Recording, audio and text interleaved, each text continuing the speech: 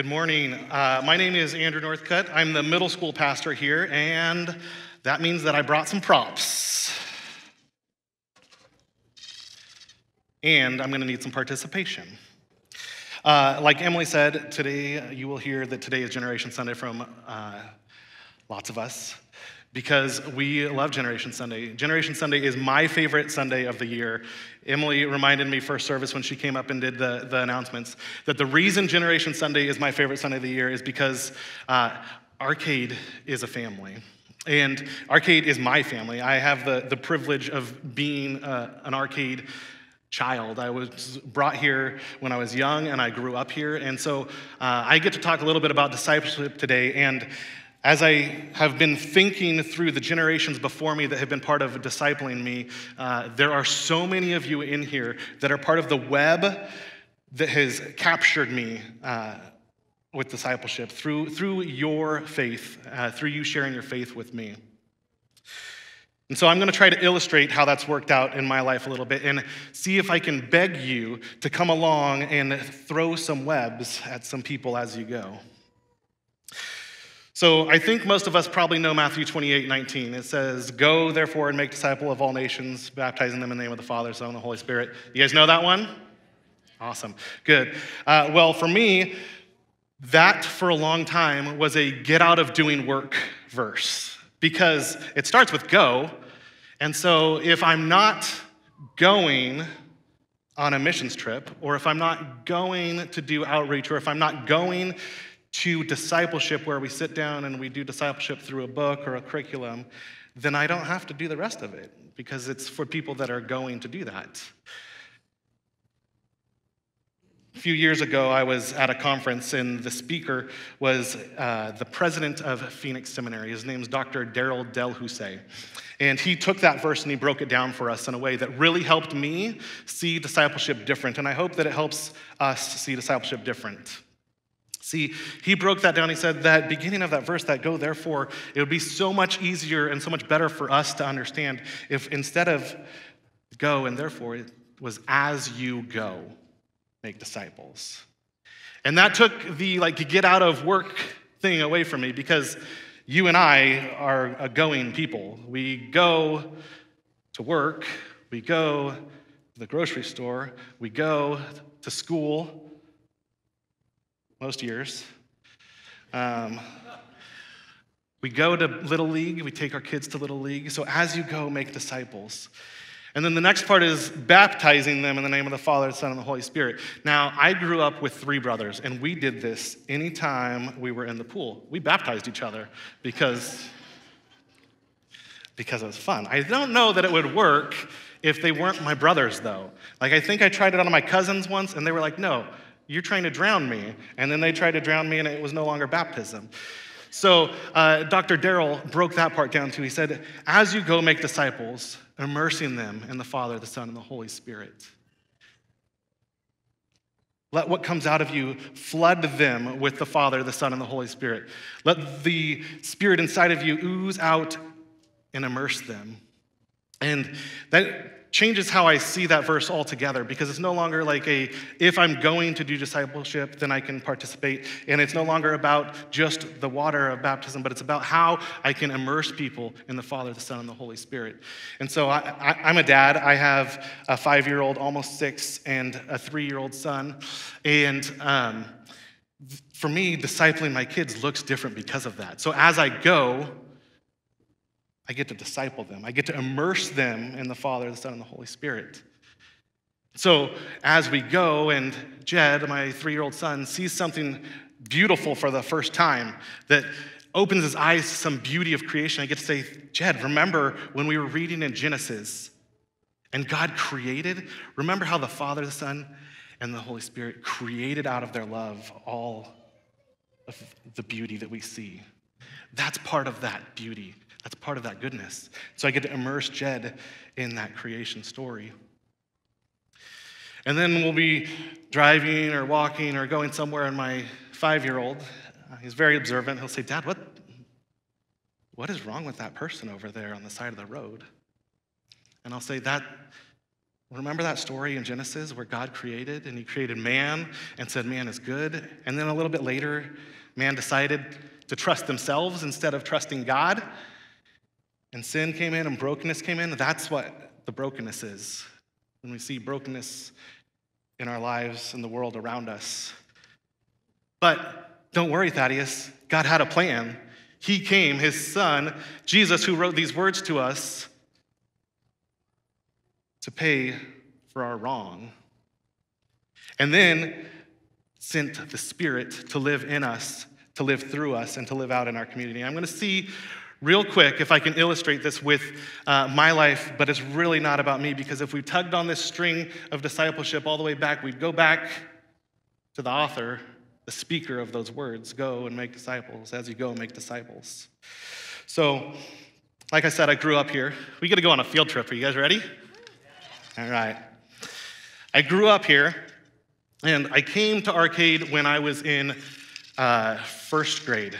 And I came from another church, and I didn't want to come back to church. There's something happened at the church that I was at, and it was probably made up in my first grade imagination, but I was like, I don't want to go to church anymore. And I came, and Harrison, sorry, will you be Miss Paula for me? Thank you. So I came in. Who had Miss Paula in first grade? Lots of us. Yeah. And so I came in to Miss Paula's class, and Miss Paula did exactly what Jesus said. She immersed us in the Father, Son, and the Holy Spirit. And I don't really remember a lot of that, but I do remember Miss Paula every week saying, "Good morning, Andrew. How are you?" And she knew my name. Like Emily said, it means a lot. It made a big difference, and it drew me into the family, the web of Arcade Church. Let's see. I have this weird gap from after second grade. I don't remember any of my teachers. Heather, will you be my third grade Sunday school teacher? Were you my third grade Sunday school teacher? At VBS, see? And I don't remember my fourth grade teacher. Jen, will you do that for me? Thank you. All right. And then, let's see. Michael, you're looking at me. Eye contact. You're turned around. Will you be my fifth grade Sunday school teacher? And, there we go. Sorry, guys. We're making a web right here. We're all getting caught up in this. In fifth grade, I had a Sunday school teacher. Do you mind holding this for me? Thank you, sir.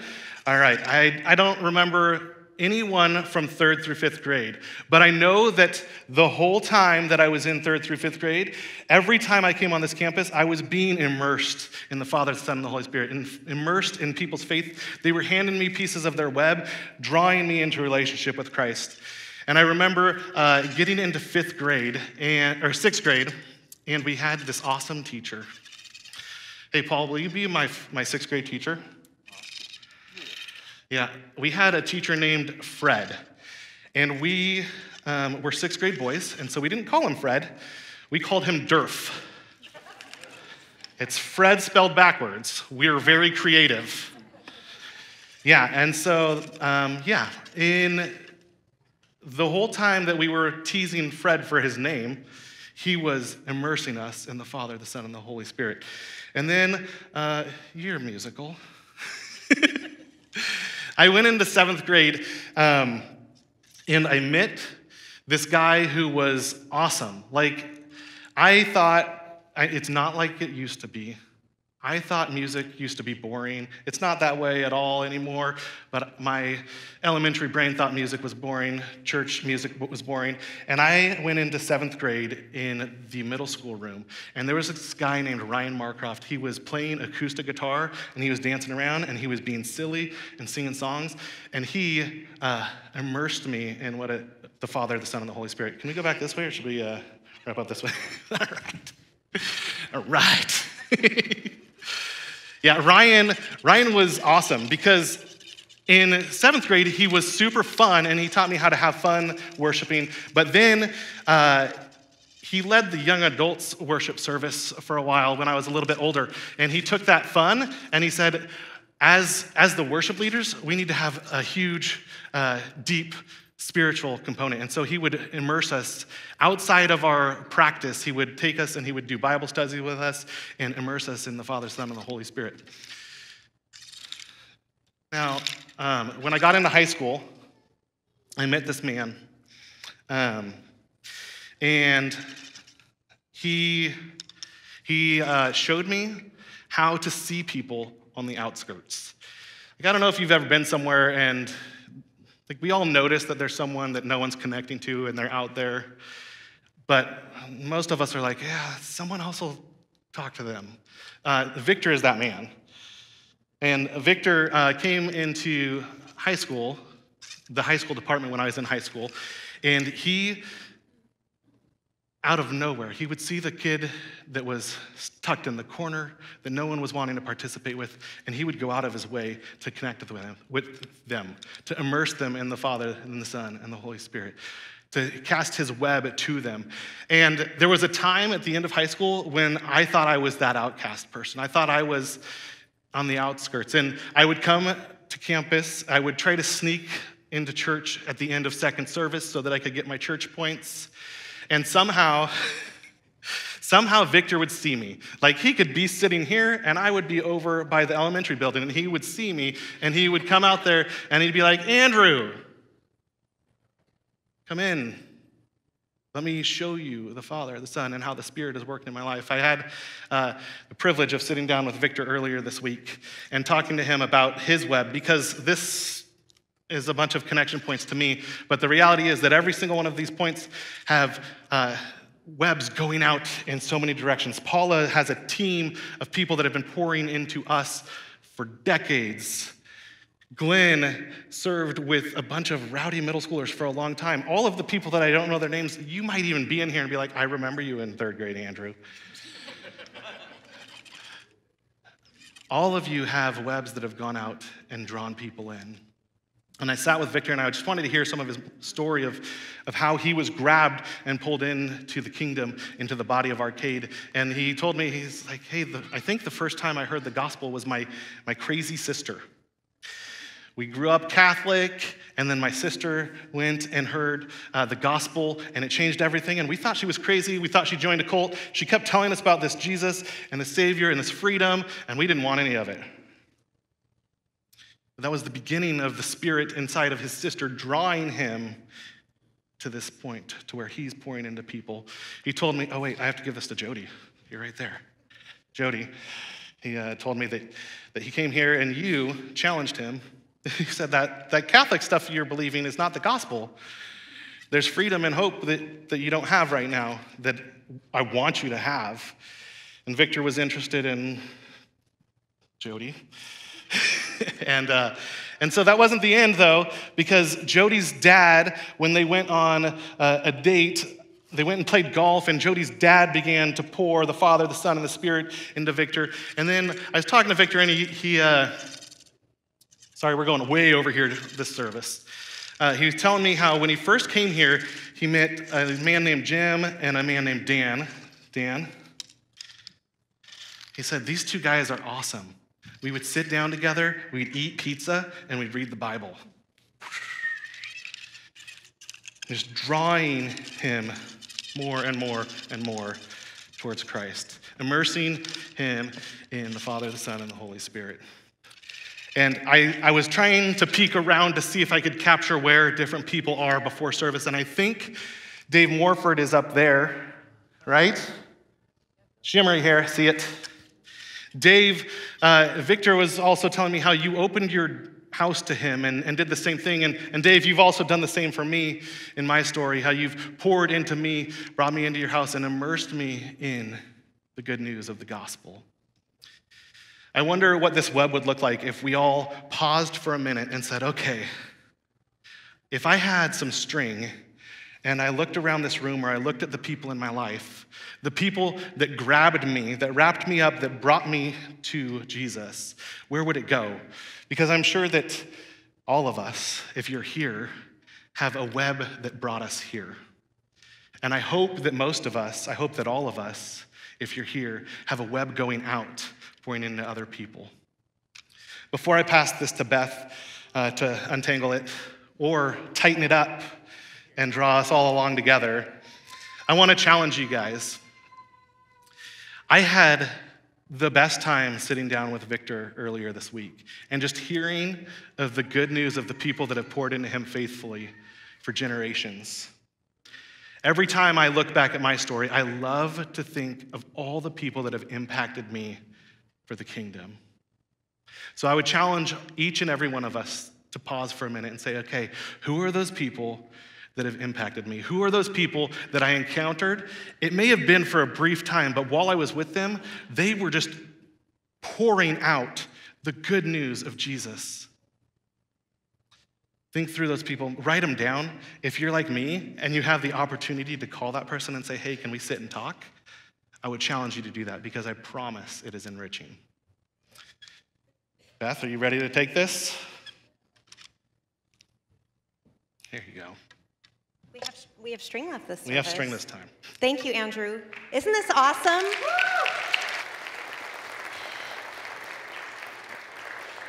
So, Emily, I don't know where you are, but you're right. We are just going to keep talking about Generation Sunday. And like Andrew, I love this Sunday. How fun is it to be in this room together and hear stories of so many generations here at Arcade? But I thought it would be kind of fun to look at some of the stereotypes of our generations.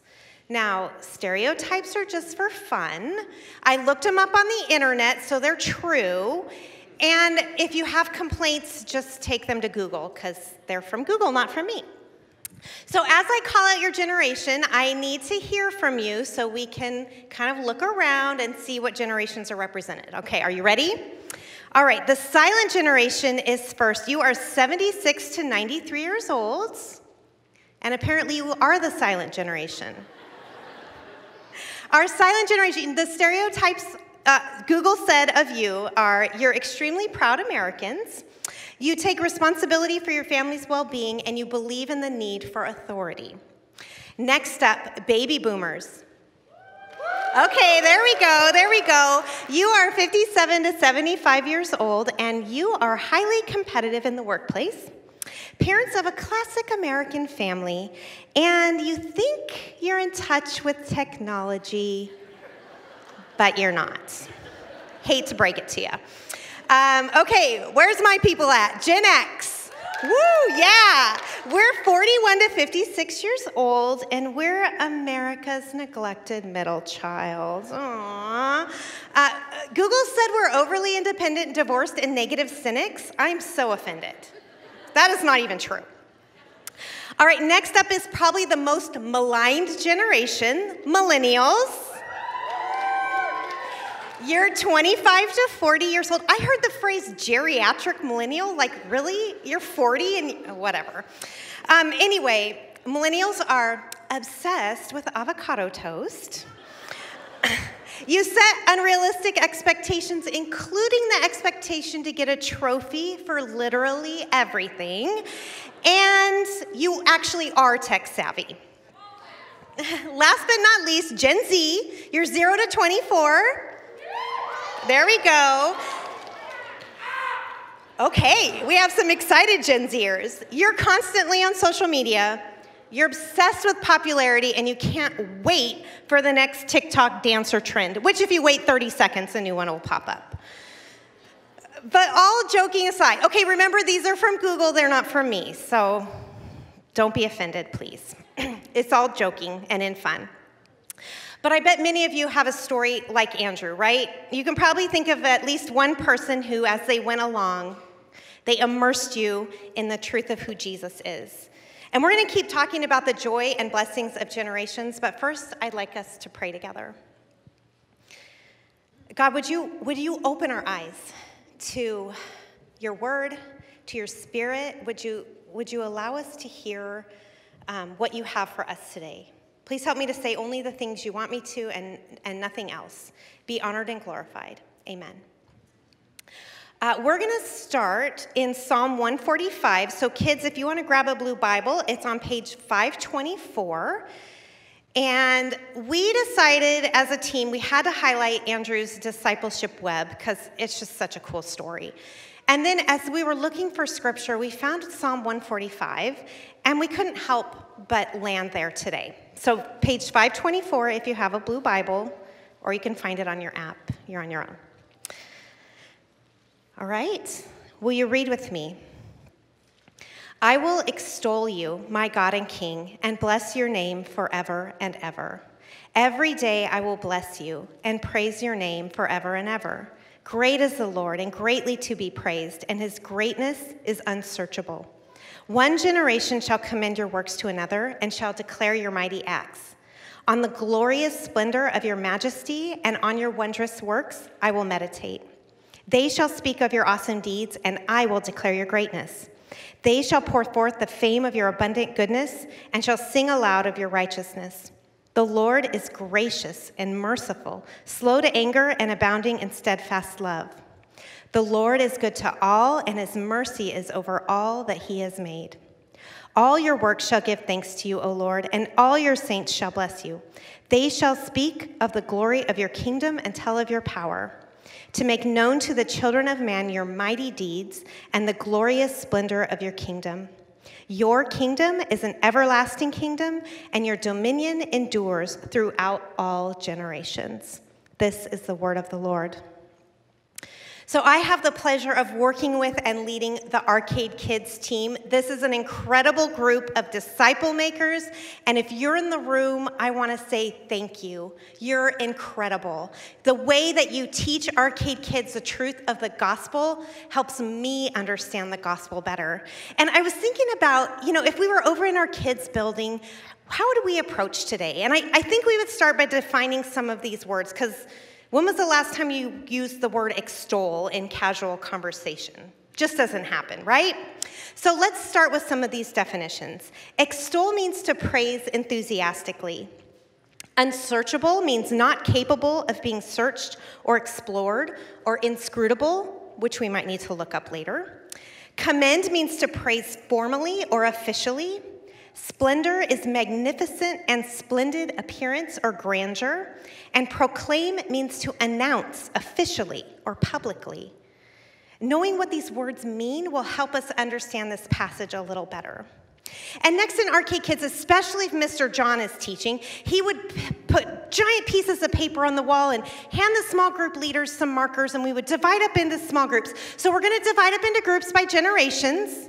Just kidding. We can't really do that in here. But I am going to have some crowd participation. So I want you to think about one reason why you think God is worthy of our praise. And when I count to 3, we're going to shout it out. So think of a reason why you think God is worthy of praise. Are you ready? Okay, 1, 2, 3.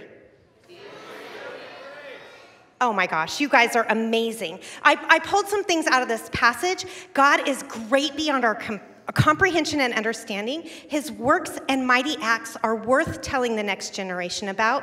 He has glorious, majestic splendor. He has wonderful and awesome works, great deeds, abundant goodness, righteousness. Wow. But did you catch how these verses said, they speak of your mighty deeds. They pour forth your fame. Can you put a name into the they? For me, it's Mrs. Ballinger, a widow Sunday school teacher who told me the works of the Lord. Tiffany, a friend since high school who loved me in a really, really difficult time in my life when I felt like nobody else was loving me. She loved me the way Jesus did. Sophia, a lady who babysat for us, she would constantly share the miraculous ways God met her needs. Pastor Craig, the first to teach me to celebrate true freedom in the gospel.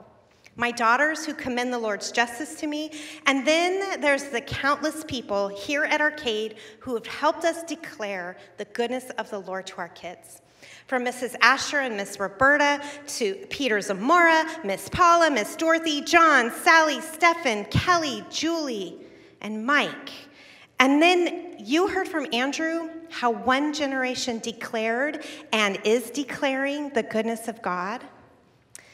Andrew and Allie know all 3 of my daughters and have spent countless hours and countless cups of coffee hanging out with them as they go along, immersing them in the goodness of God. But there's also women from different generations here at Arcade who have personally really impacted me. Joyce, Marianne, Elaine, Debbie, Sonia, Pat. I could go on. I've probably left most of you out. You'd probably be on my list too. If you have your notes, I've left a place for you to write a name. You can pull it up on your app too. And I asked this question that's totally grammatically incorrect, but who is your they? Like Andrew said, who's a part of your web? Who's poured into you as they've gone along? I've listed a few of the names of people who've thrown the ball of yarn to me. And as you heard, it was coming from different angles, different generations, brothers and sisters in Christ, relationships inside the church and outside it. But the telling, speaking, celebrating can't end with me. I can't hoard the string. It's not string. It's the truth and beauty of the gospel. So as I learn, as I discover how good God is, as he's been faithful to me, I have to share it. I have to pass the string to someone else. And then you know what? Maybe they'll do the same thing. Hopefully, if I've actually been living my life like this, someone has written my name as their they. And while I can fill up the day, like literally the rest of the day, but we have food trucks coming, with how good God is, and then celebrate what he's done, let me start with this. When I was dead in my sin, Jesus called me out of the grave. Before I was even a twinkle in my parents' eyes, God had chosen me to be holy and blameless in his sight. Jesus clothed me in his righteousness, and I was declared not guilty by his Father, the creator of the universe. Jesus is with me always, right now, and tomorrow, and the day after that, and forever and ever and ever. And the Holy Spirit is a deposit. He's not just a deposit guaranteeing my inheritance, as if that wasn't enough. He also dwells in me, convicting me of my sin, guiding my thoughts, and compelling me to right action. I could go on and on and on. I haven't even testified how good and faithful God has been to my family in tangible, real ways. But let's switch gears a little. We've heard what David the psalmist thinks about God's goodness. We've heard from Pastor Andrew and his web of disciple making. And I've reminded you how good God is through the truth of the gospel. But as I've been preparing this, I've been reflecting on some questions, and I wanted us to reflect on them together. Do you believe the Lord is great and worthy to be praised? What has he done for you that you can't help but tell someone about? We saw Daniel get baptized. That's just the beginning of his declaring God's goodness to him. Did you wake up this morning? Obviously. That's a gift from him. That breath in your lungs, that's his goodness. A baby's laugh, a hug from a friend. My goodness, have you seen Lake Tahoe? That is just a glimpse of God's goodness to us. But let's get serious. The way he meets our needs, his grace and mercy, the way he deals gently with us, abundant goodness. Your salvation, that is a mighty act of the Lord. But hold on, time out. Got a lot of church kids in here, right? Grew up in a Christian home. You were in church every time the door was open. You have awesome Christian parents. You've made mostly right decisions. And you think your testimony is boring. Listen to me. There is no boring testimony. Your conversion is just as radical and miraculous as Paul's on the road when Jesus interrupted him. You were dead, not just kind of dead, not sort of dead. You were dead in your sins, and Jesus called you out of the grave. So let me ask you again, do you believe the Lord is great and worthy to be praised?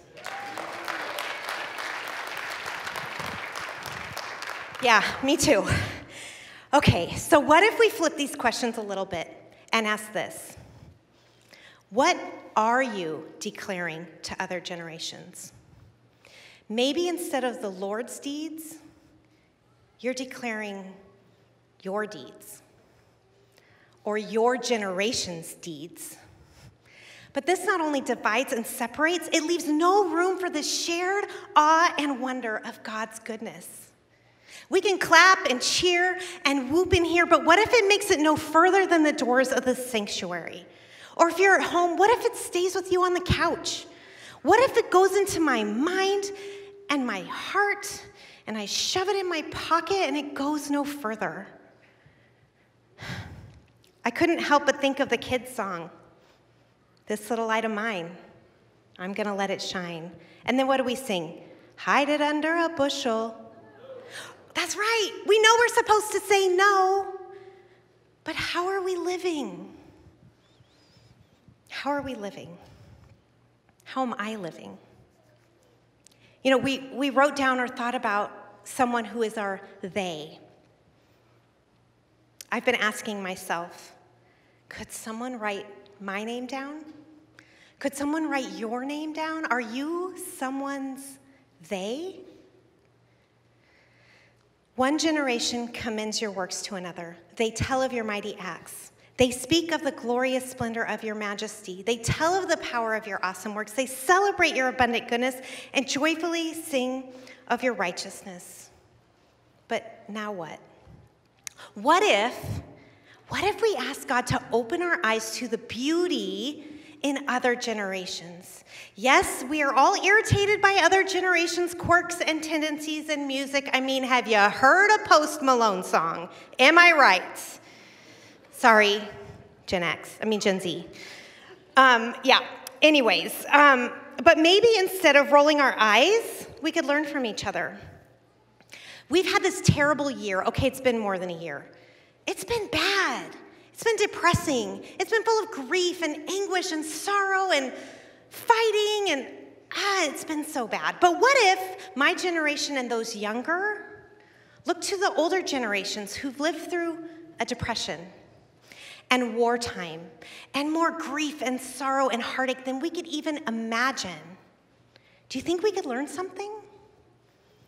And maybe you're in the older generation, and as you're going along and you're immersing younger generations in the truth of who God is, maybe you could learn something too. Yeah, techie things like a 3-finger swipe on a Mac, or how to actually airdrop a photo. Oh, who in the world is this Post Malone guy? But more important things too. Maybe you would find out why the younger generation cares so much about fighting racism and about justice. Instead of mocking and stereotyping the other generations, what if we saw them for who they really are? Image bearers of God. People with stories of God's love towards them. Sacred siblings who bear burdens, who stumble, who get back up because the truth of God's faithfulness learned from the Word, but also from one another. Then they would put their trust in God and would not forget His deeds, but would keep His commands. Maybe you're sitting there and you're like, okay, Beth, whatever. I'm new to Arcade, or I've been coming to Arcade for 40 years and I only know people my age. I don't know how to get connected to other generations. Well, guess what? I have a list. Are you ready? In the fall, host a gather group. If you don't know what a gather group is, talk to Pastor Cole. They are awesome. It is a great way to get connected with others. If you can't host one, join one. Pastor Cole's the guy for that. Ladies, we had a women's gather night last month. There were like 65 of us here. It was that weird, windy, stormy day, and it was a blast. There was a mama there with her 1-month-old baby and a 98-year-old saint and everyone in between. And the conversation was so loud, you almost had to yell at each other to hear. It was so much fun. We're having another one, June 18th. Don't miss it. Talk to Nick and Andrew about discipling students. If you don't live under a rock, you know this world we live in is just getting darker and darker, and our kids need to hear the truth of God's. He's like got this unbroken streak of faithfulness, and they need to hear that. Serve in the nursery. If you're older, get to know younger parents. If you're younger, get to know people who are a few steps ahead of you in life. Okay, this next one's kind of crazy. So I'm going to say it, and I trust that we'll still be friends after I say it. Are you ready? Switch where you sit in the sanctuary. I know we're Baptists. I know that pew has your imprint on it, but what if you sit over here and you sat over here one Sunday? Or if you sit up there, come down and sit down here and maybe strike up a conversation with the people around you. Get to know somebody you've never seen before. You know what? Sometimes I meet people at Arcade. I'm like, oh, are you new? And they go, no, I've been here for 5 years. Let's bump into each other more often and be intentional about it. Okay, and then that one might have seemed crazy, but I think this next one is switch services. Did you know the 9 and 11 o'clock service are identical? Same music, same announcements, same message, different people. And then, of course, I have to say, Arcade Kids Sunday morning is so much fun. We sing, we dance. I think I'm allowed to say that. We have a blast. And can I tell you the joy that comes when you see a child's eyes light up with the truth of the gospel? We need you on our team.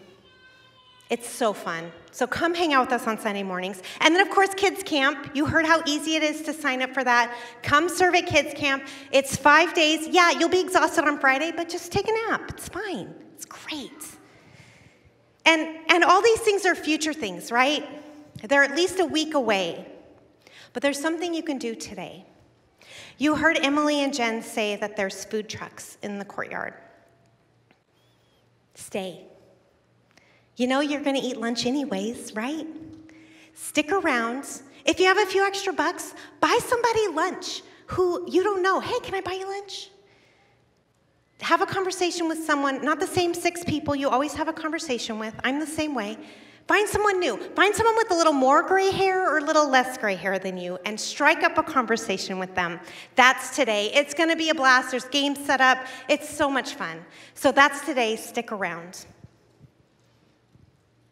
I'm going to close in prayer. Would you pray with me?